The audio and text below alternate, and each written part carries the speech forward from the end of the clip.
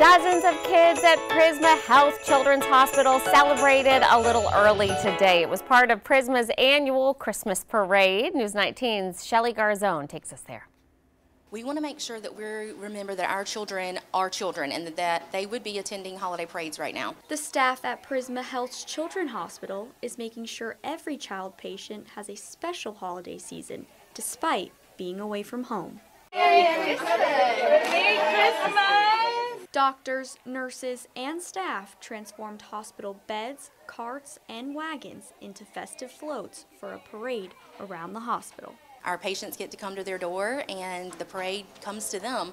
And so this is our kind of the kickoff for our holiday season, and everyone just really gets into the spirit. The halls filled with joy as patients received their gifts, and for some, the best gifts came unwrapped.